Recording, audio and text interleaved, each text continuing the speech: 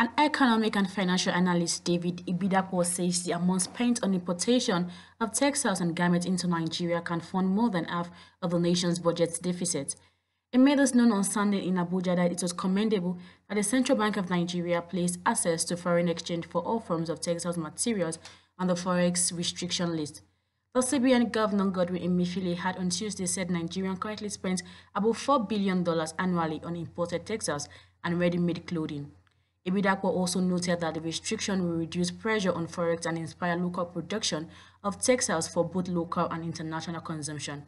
According to him, it is high time the nation control the levels of goods imported, as too much dependence on importation is killing local industry due to unhealthy competition with foreign goods.